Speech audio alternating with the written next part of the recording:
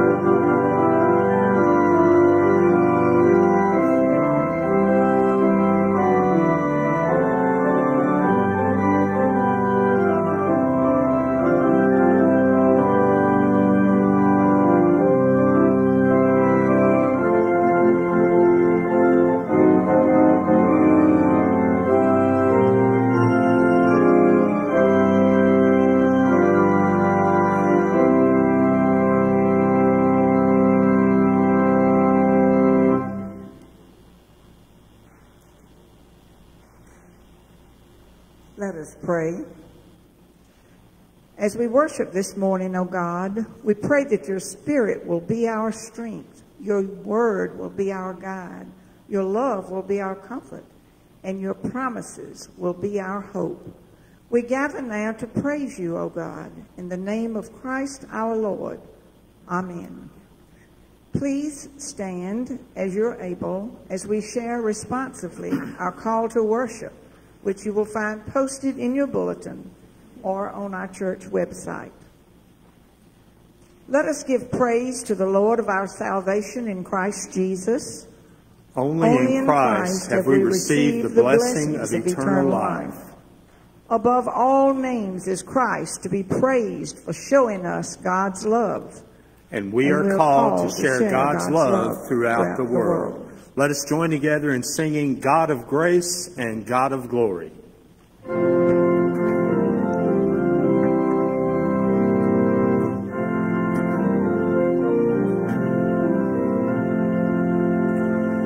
God of grace and God of glory, on thy people pour thy power.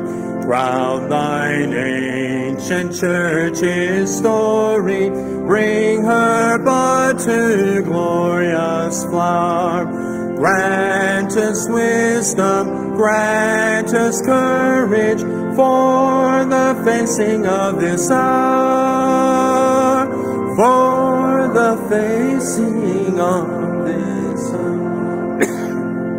Though the host of evil around us scorn thy Christ, assail his ways, fears that too long have bound us, free our hearts to work and pray.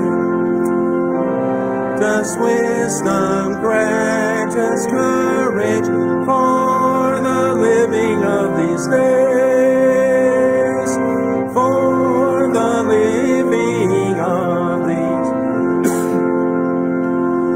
Cure thy children's warring madness, bend our pride to thy control, shame our wanton selfish gladness, rich in things and poor in soul. Grant us wisdom, grant us courage, lest we miss thy kingdom's goal, lest we miss thy kingdom's goal.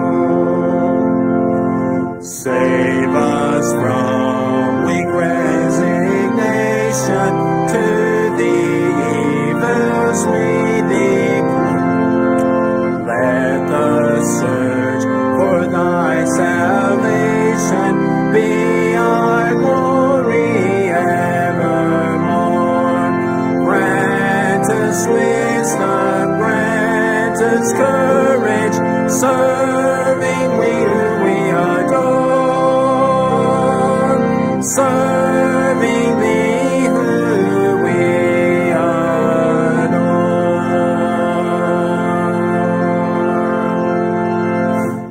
I'd like you to remain standing as we share this litany of prayer, where we're asking God to just open up our hearts, open up the doors of not only our hearts, but of this church building, that all may feel welcome. Would you join me responsibly as we pray?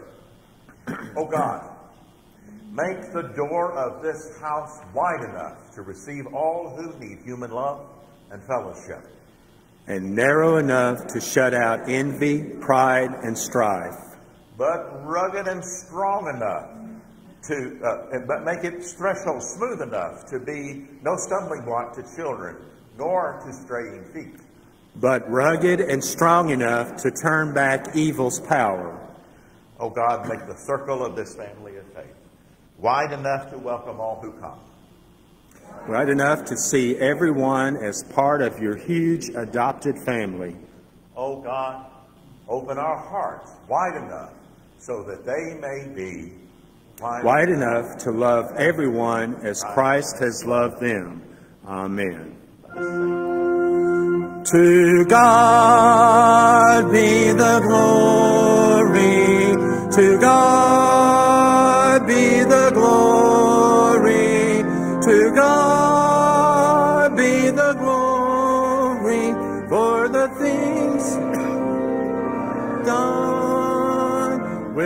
power He has saved me.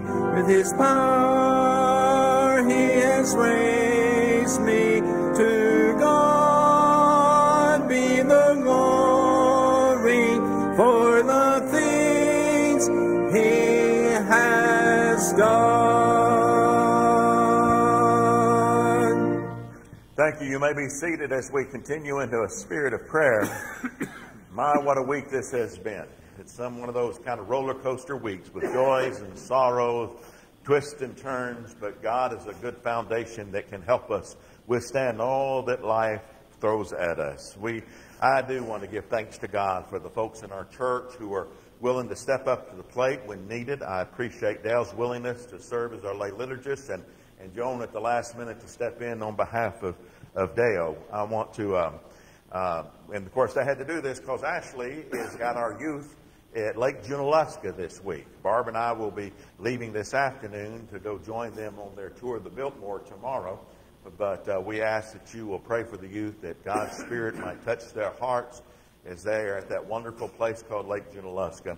And they are gathered with youth from all across our southeastern jurisdiction, and that their hearts may be blessed and strengthened in love for God and one another. We offer congratulations to Rebecca and Rydell Jacobson, who were united in Christian marriage yesterday evening. May their home always be a place, a haven of blessing and a place of peace. We have had a couple of services as we have laid to rest some folks who are part of have had connections to our church family and who are now in the church triumphant. We, of course, I've already mentioned the right rose being for Helen Collier. We want to keep Carrie and their two sons and all of their family in our prayers. And I'd like for you to remember Cyan and Corinne Bass. Many of you may not remember them. Miss Corinne is Trish Hubbard's aunt, but their son Steve in Marietta, Georgia, called me up a few months ago, and Mr. Cyan, both of those were born back in 1919. And Mr. Cyan served as a World War II pilot in the Army Air Force, and she has worked faithfully by his side. And I did not get to know them, but I got to know a little of them as I gathered with the family at Willamont this past, yesterday, I believe it was. And they were come back home. They haven't been here since the late 50s or early 60s, so we were glad to receive their family back for a day. We continue to remember Ernest Limbo, who is recovering from his wrist surgery. Kate Madden did not receive a good report about her lungs this past week, so lift Kate especially in your prayers. And I'd like to ask a personal privilege of many of you have prayed for my counselors and helpers at Camp Joy. One of my RCs, the resident counselors who works all summer at Lakeshore, on the first night he shared with me his concern because his grandfather was gravely ill. And come to find out, his grandmother and his grandfather were former members of my church back in Decaturville, and I saw his mom and his two uncles grow up as kids. And they were faithful members of Decaturville, and they have moved to be with the family. Well, not only has his grandfather had a stroke, which was due also to the cancer he was battling, but his grandmother found out 10 days later she had cancer, and so they are both now on hospice. So just surround Jaden in your prayers and all of their family, and I'm going to let him know that y'all are going to be lifting him in your prayers. If there are other concerns that come into your hearts and minds, please call our church office, and we'll do our best to keep you aware of this. Those who did not know about Helen until this morning, we do have our one-call tell-all system, and that call went out at the first of the week. So if you did not get one, check with the office to make sure your number is on that list so that you can be called during the week. But now let us take a moment and catch our breath and just feel the presence of God in our hearts as we enter into this spirit of prayer.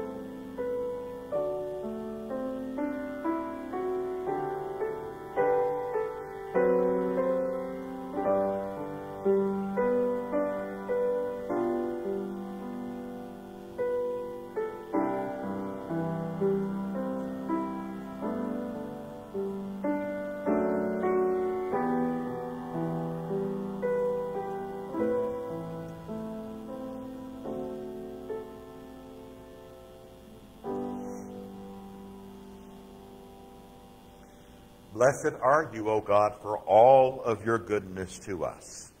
In Christ we meet your love and wisdom face to face. Through the Holy Spirit we recognize the abilities and the opportunities you have created in us and for us to reach out to this world you love. We thank you for all the ways friends and families, neighbors and strangers reach out to us and to others, offering support and kindness, speaking up when we must confront wrongdoing, celebrating when achievements bless us, all with healing and with abiding joy.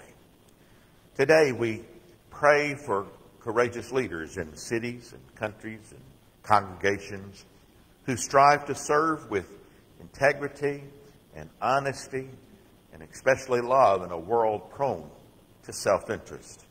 We pray for those who struggle to create justice where it has been compromised and to build reconciliation and understanding in divided communities and families.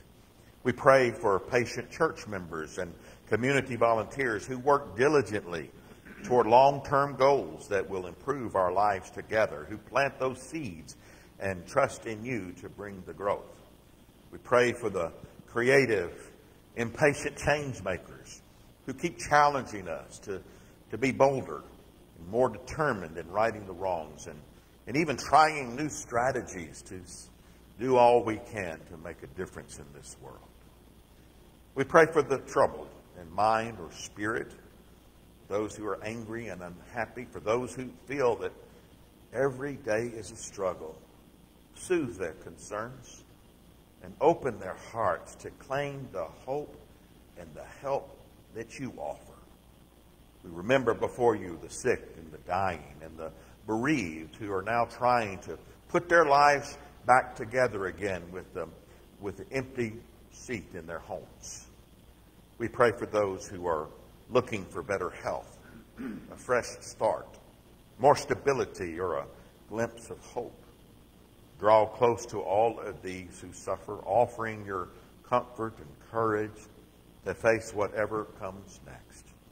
Receive our prayers, both spoken and unspoken, and embrace us all in your gracious love.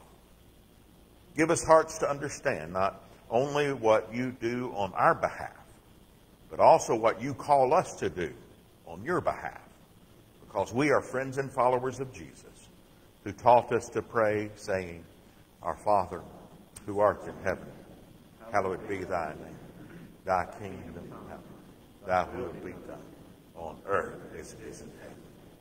Give us this day our daily bread, and forgive us our trespasses, as we forgive those who trespass against us. And lead us not into temptation, but deliver us from evil. For thine is the kingdom, and the power, and the glory forever. Amen.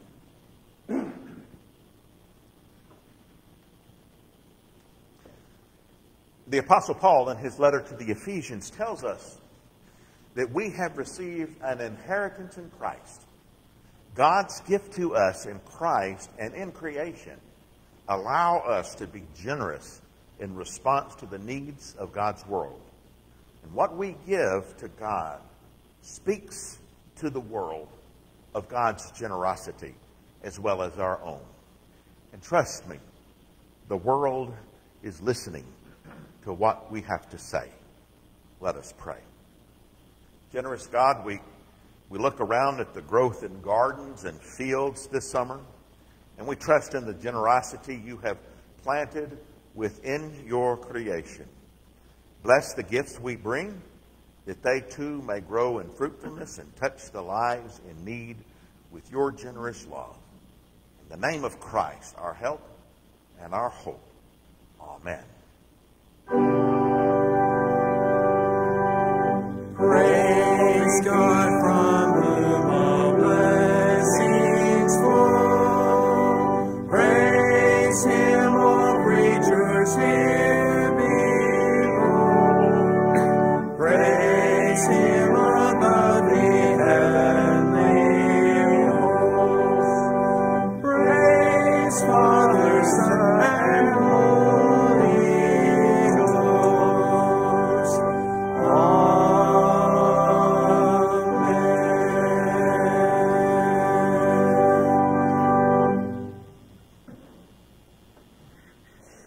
Please remain standing as you are so that we can prepare our hearts to hear the word of God. Let us pray. God of word and wisdom, as we hear the scriptures read and interpreted today, enlighten our minds, nurture our souls, embolden our hearts, and stir our minds so that we may live out your word in the world you love. Amen. Our morning scripture reading today is Ephesians 1 through 14. Paul, an apostle of Christ Jesus, by the will of God, to the saints who are in Ephesus and are faithful in Jesus Christ. Grace to you and peace from God our Father and the Lord Jesus Christ. Blessed be the God and Father of our Lord Jesus Christ, who has blessed us in Christ with every spiritual blessing in the heavenly places, just as he chose us in Christ before the foundation of the world to be holy and blameless before him in love.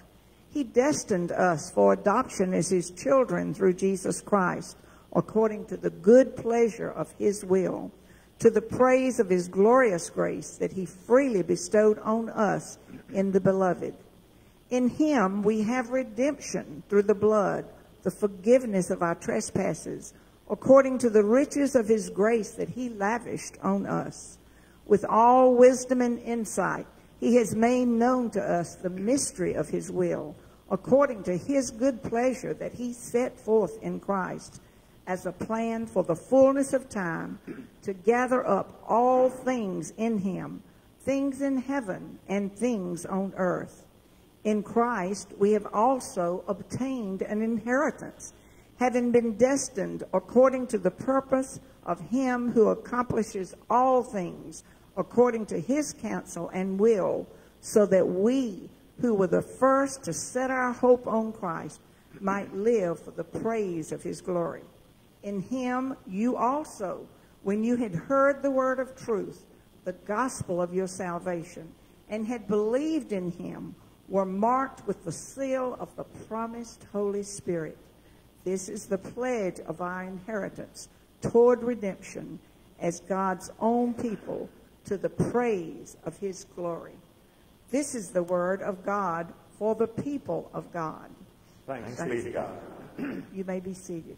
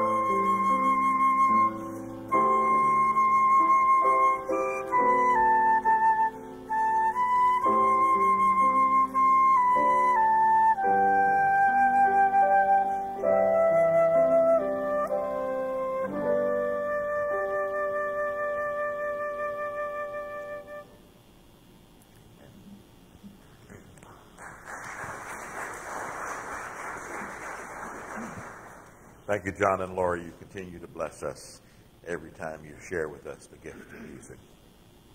Well, I'm looking forward to August, our camp meeting month, to hear some of the songs that are important to you and meaningful to you. I don't know if you're challenged like I am. It's so hard for me to narrow down to pick out which would be my favorite. But one of those that would be picked out as my favorite is number 233 in the Cokesbury hymnal, Love Lifted Me. How many of you remember that one? Well, sing it with me. Love lifted me, when nothing else could help. Love lifted me, love lifted me, love lifted me, when nothing else could help.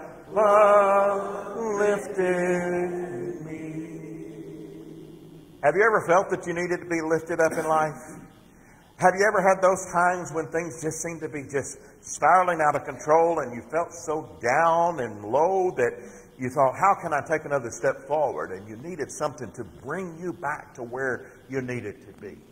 Well, the letter that Paul writes to the church at Ephesus, he's trying to lift the eyes of the believers to more fully experience grace. Yes, we Christians love to say that word grace. We love to sing about how amazing grace is. But I wonder how much we personally experience grace in our lives. My guess is that sometimes many of us are pretty reluctant to actually embrace and fully live by grace. We want to have our limits. Oh, I'll love you this far, but don't push it any farther than that. But verse 2, here this letter kind of is written for us, not just to the church there, but the church today. Verse 2 tells us that the first recipients of this letter was the saints who are in Ephesus. Now, these aren't the ones that had halos above them. It's just the regular church folks who believe in Christ. That's who the saints are. That's who you are. So now that this word is in our Bible for us today, I guess we could probably clarify who this letter is today, who is to receive this message today. We need to make a slight change in verse 2 in the way this letter is addressed. Instead of being to all the saints in Ephesus, let's say it's to all the saints in Shelbyville or in Bedford County or wherever else we call home. And then Paul gives us the very main reason for us today. He clarifies what his subject matter is right off the bat so you don't have to worry what this letter's about. He says grace. Grace to you and peace from God, our Father, and our Lord Jesus Christ. Friends, this is a love letter from God to you and me about grace. And I do believe that there are many in this world today who want to know how to live lives that are spiritually fulfilling, lifting us up, and socially responsible, lifting up others in this world. And I wonder if you might be included in those folks who long for that in your lives. Are you wanting to sing in your hearts, pray in your hearts, Lord, lift me today? We're told in this passage how we can go about living in this way with one word that is just jam-packed with good news. That simple but important word, grace. And if you're interested in how you can find healing in life from all the wounds and losses in your lives, how you can find lasting joy in living, how you can make a difference in this world for God, we can find the answer to all of these aspirations in this one little word, grace. And if you notice, the passage that really is for the lectionary is verses 3 through 14. And in those few verses, grace is mentioned 3 times.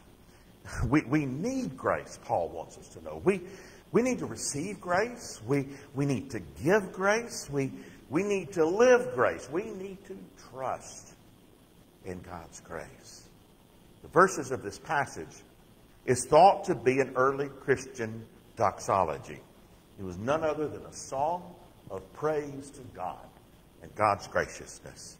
And in this early Amazing Grace hymn, Paul outlines for us the life of grace. And he begins right off the bat in verse 4 by writing this: the beginning point of the life of grace is found when you and I start living lives, are you ready for this, that are holy and blameless before God. Ruh-roh. That leaves me out right away. How about you? But let's not give up before we even get started here. Although we know all too well that we are not even close to being holy and blameless, I want you to look a little closer at what Paul is actually saying here in this verse. Read it carefully, because Paul was particular in the words that he picked out for us to hear. Paul says that we have been chosen by God, not because we are holy and blameless. No, he says we are chosen by God to be holy and blameless. Not because we're already that, but that's what God intends for us to be. Now, you might remember that last week we talked about what happened when Jesus returned to his hometown Nazareth, how they took offense at him. Do you recall why they were offended at Jesus back then? Among other things, they did not like it that Jesus was always surrounded by people who they did not like being around. People that they did not approve of. He describes them as prostitutes and tax collectors and sinners of all types. These were certainly not holy people. Not like all the good folk of Nazareth. These decent folk who religiously followed the law and observed the Sabbath, these folks of Nazareth, they were certainly, these others that were surrounding Jesus were certainly not blameless people like the locals who worked hard to make a living, who faithfully raised their children with discipline and tried to be the best good citizens they could be.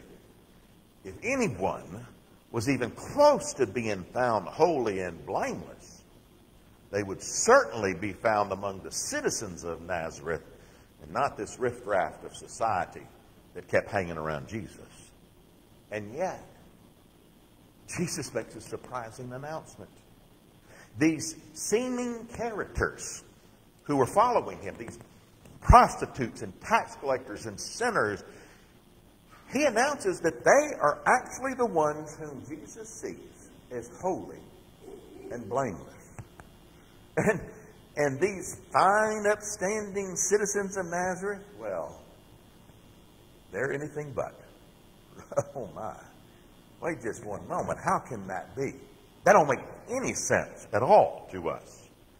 Well, I suppose you could say that these people of Nazareth could be called holy and blameless if they are measured in human terms.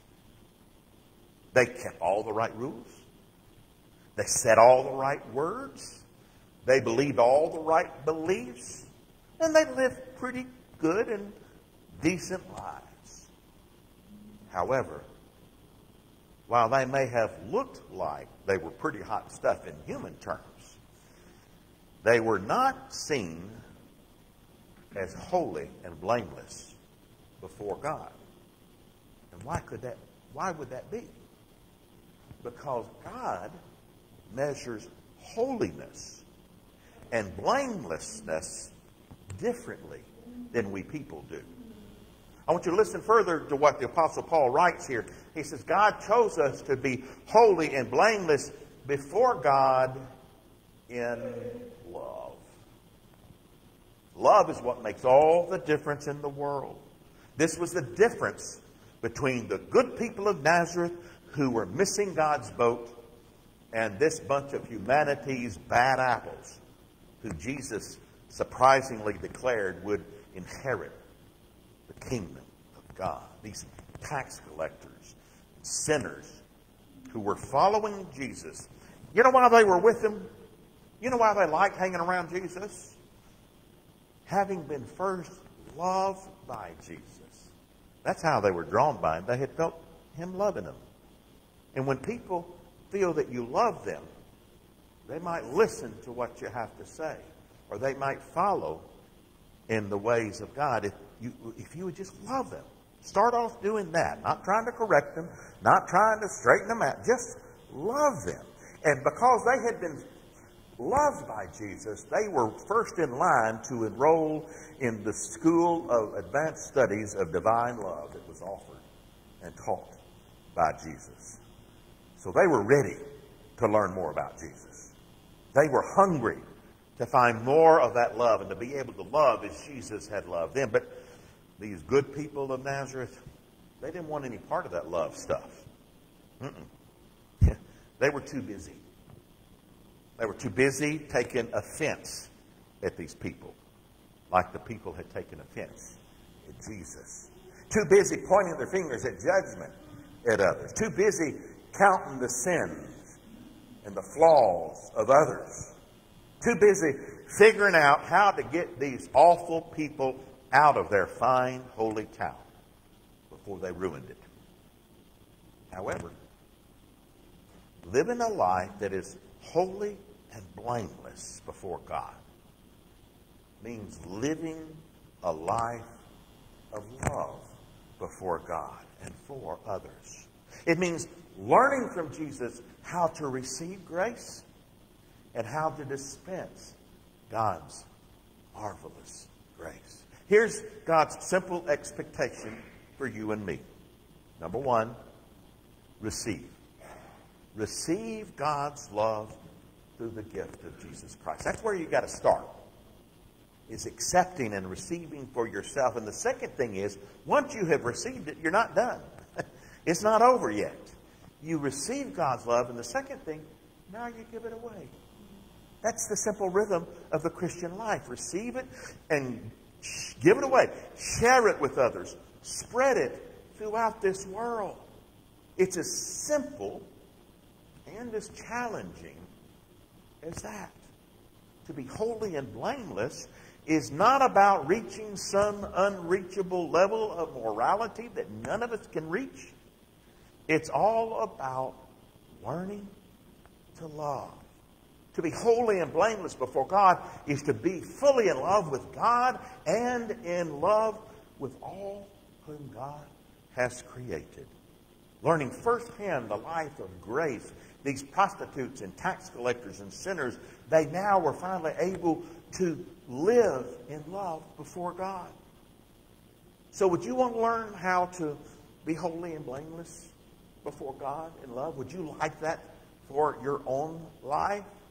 Would you like for grace to more often cross into your life? Would you like those grace crossings coming your way? Well, here's some very practical, day-to-day, grace-filled ways of living, which I didn't come up with, but author, preacher, and educator Leonard Sweet shared these, and I really liked them. I've held on to them. One of the simple things, number one. First, the first practical grace crossing, the grace habit that you can find to experience this life of being holy and blameless is try to turn any criticism of others into a celebration of them. That's a helpful discipline to work upon. We have no right to criticize another if we cannot first celebrate the beauty of the other. Here's how Leonard Sweet puts it. He says, if I can't say 3 positive things about someone else and lift her up with prayer and thanksgiving to God, I have no warrant for complaint. So before any of that word of criticism leaves your mouth, stop and say, okay, first, how can I celebrate? How can I recognize God in this other person before you? Through the years, I have had do any of y'all collect things? You know, some people collect stamps, some people collect this, that, and I've been collecting pelicans for a few years. Look in front of the parsonage, there's a big old pelican. That's Pedro. Inside you'll find Pete. And then you'll have pelican pictures. And I've just been collecting pelicans for years because I came across a book that really lifted me up in one of those seasons that I was so down. It was called The Wisdom of Pelicans by a Presbyterian minister named David McClaw.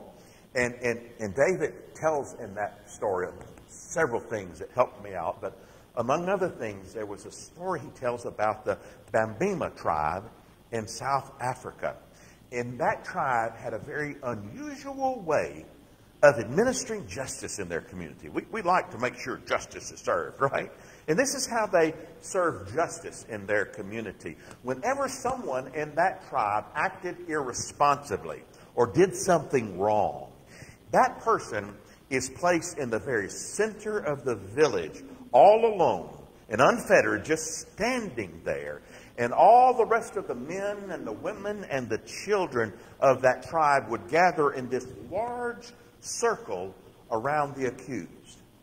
And when all were there, then each person, one by one, would speak directly to the accused about all the good things that he or she has done in their lifetime. They would share all the positive attributes, the generous deeds, the strength and the kindness that of the accused were identified carefully and at length. And no one was allowed to fabricate something and be kind of flippant about this. They weren't allowed to exaggerate or to be facetious.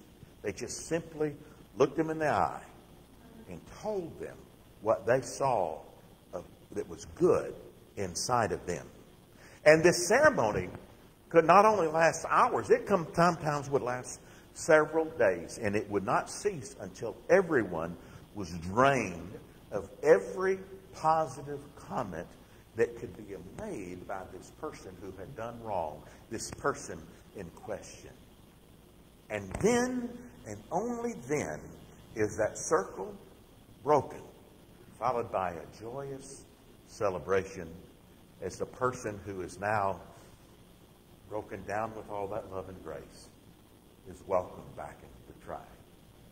I like the way Brother David in this letter, he says, I'm so afraid that some Christian missionaries will get in that tribe and mess them up, because anytime a lot of Christians get in a circle around somebody, it's not to give them good blessings and thoughts, but to throw stones at them. You know, we need to learn the way of grace that Jesus has talked to us about. You know, this is grace that we're talking about. This is grace, replacing criticism with celebration. And that's grace, and that'll go a long way. That's another thing he suggested, Leonard Sweet. He said the second suggestion is that we substitute understanding for argument. Think about that for a moment. This is a bit more challenging. I'll give you that. Sweet says that he no longer lets himself get drawn into an argument with anybody unless he can first state their opinion, their position, back to them in such a way that they approve and agree with. He finally understands what they are really saying. He wants to make sure he understands the other before he ever argues with them. What a wonderful gift that for us to offer others. Taking the time to truly listen, to really understand where the other is coming from. My friends, that's hard work. It's one of the hardest works I've ever been challenged with. But it is worth the effort. Love is worth the effort.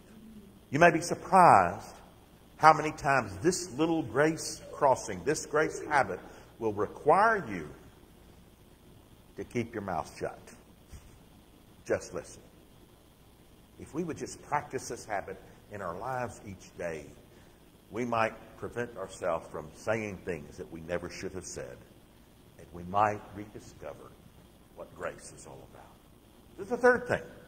A very practical, daily grace habit that you can take with you. Practice listening to our friends to build our confidence and courage, but also listen to our enemies for wisdom and information. Here's how Sweet explains this. Our enemies are sometimes the best source for helping us understand how we need to change and grow. In order to learn from our enemies, it's necessary for us to see them as fellow human beings. Because if we in turn try to demonize them, make them less than human, we won't listen to them. We won't learn from them. You recall what Jesus told us to do with our enemies? I mean, if you want to follow the way of Jesus, what did he say? He said we're to love our enemies. Love our enemies. I was told one time, I read it, I don't know who said it, but it stuck with me through the years, that the church is a training ground for helping us learn how to be Christians out in the world. And the Bible's, to learn what to do what the Bible says. And the Bible says, love your enemies. So how are we going to be able to learn how to love those enemies out in the world? Well, first of all, the church provides us with a lot of people we don't like, and we got to learn how to love them. And once we get to love one another, then we might have a better chance of doing it out there, okay? Love your enemies. And the only way we can do that is to see our foes as human and to be willing to let them teach us more about ourselves. Friends, that's grace. That's grace. Another thing, every day of our lives, we have this choice before us. You got a choice. You're going to spread kudos or kudzu. Y'all remember when kudzu came into this country? Thought it was a wonderful thing. Kudos, of course, are compliments. We appreciate getting kudos. People telling us what a fine job we did. People appreciating what effort we have done to give in this world. Kudos are good things to receive. But kudzu are complaints and criticisms that tend to spread like kudzu. And eventually, you know what that kudzu is going to do? If all you choose is to spread kudzu, it's going to choke the life out of everything it touches. So instead, let us strive to be compulsive complimenters. What would happen in your family, with your friends, and with your co-workers if you became a champion of kudos? My guess is that you'd begin to experience more and more of God's grace. And there's finally one more thing, this other grace habit of de-chipping your shoulder. Sweet wonders. Why do we Christians have such a tremendous capacity to take offense? Why do we do that? Especially when most of what hurts and offends us are matters of the highest in consequence. It doesn't really matter. Instead of getting all worked up over those things which aren't that life-changing,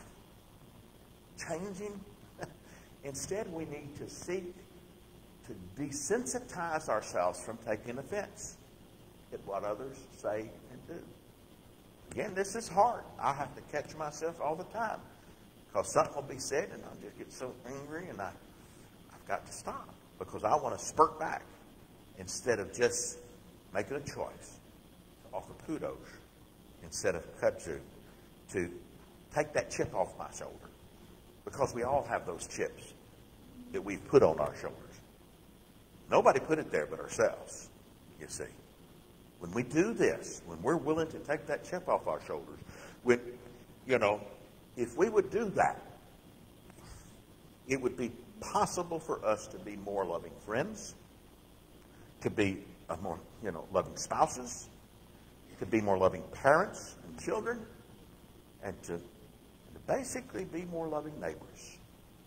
So how would things be different in your life if you de-chipped your shoulder? You know what it is that ticks you off. I know what it is that ticks me off. Would grace be more apt to be found if you decided to take those chips off your shoulder? I think so. So simply, I want to do this today. I just want to invite you to join with me. Pray for me, and I will pray for you as we together begin to seek to live our lives with more grace and more love. To remind ourselves that we are a people of love. We're a people of grace.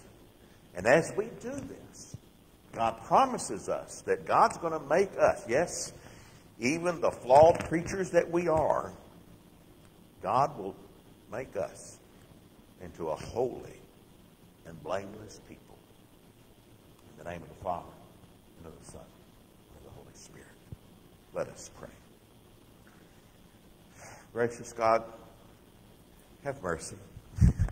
So often we've sought to earn your mercy and grace, and we've refused to accept them as the gifts of love that you intend for them to be for us.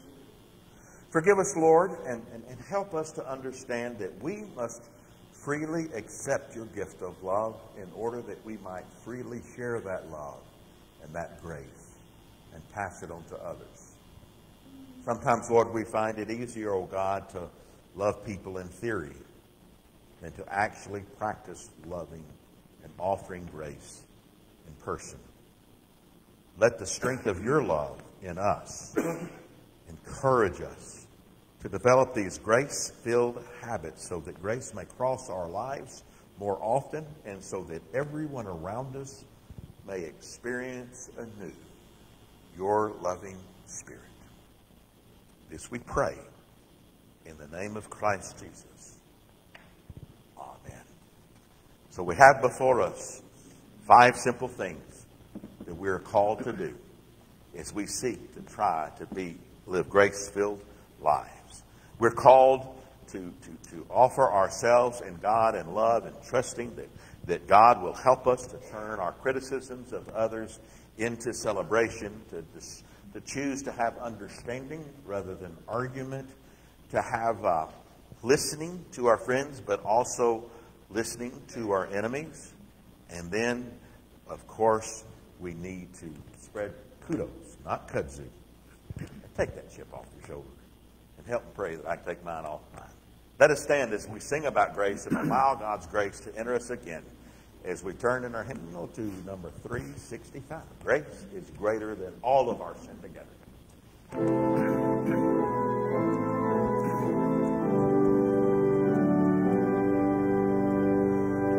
Marvelous grace of our loving Lord, grace that exceeds our sin and our guilt. Yonder on Calvary's mount outpoured, there where the blood of the Lamb was spilled. Grace, grace, God's grace, grace that will pardon and cleanse within. Grace, grace, God's grace, grace that is greater than all our sin. Sin and despair like the sea waves cold, threaten the soul when infinite loss. Grace that is greater, yes, grace untold, points to the refuge, the mighty cross. Grace, grace, God's grace, grace that will pardon and cleanse within. Grace, grace, God's grace, grace that is greater than all our sin. Dark is the stain that we cannot hide. What can avail to wash it away? Look, there is flowing a crimson tide, brighter than snow you may be today. Grace, grace, God's grace, grace that will pardon and cleanse within. Grace, grace, God's grace, grace that is greater than all our sin. Marvelous, infinite, matchless grace, freely bestowed on all who believe. You that are longing to see His face, will you this moment His grace receive? Grace, grace, God's grace, grace that will pardon and cleanse within. Grace, grace, God's grace, grace that is greater than all our sin. So now may we all allow grace to cross into our lives anew and go and share the good news of grace with all by the way you live, with the words of your lips, by the deeds of your hands, with the prayers in your minds, and through the love in your hearts. May the grace of Christ redeem you, the enduring love of God support you, and the friendship of the Spirit accompany you this day and evermore. Amen.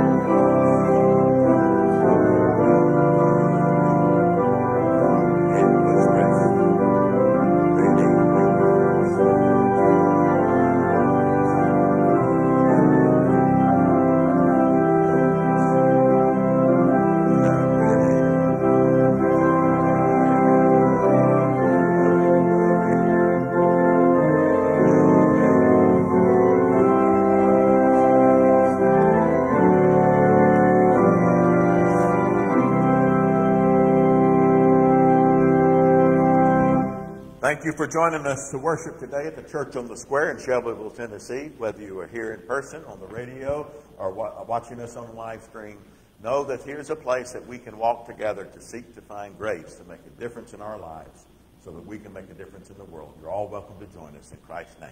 Go in peace.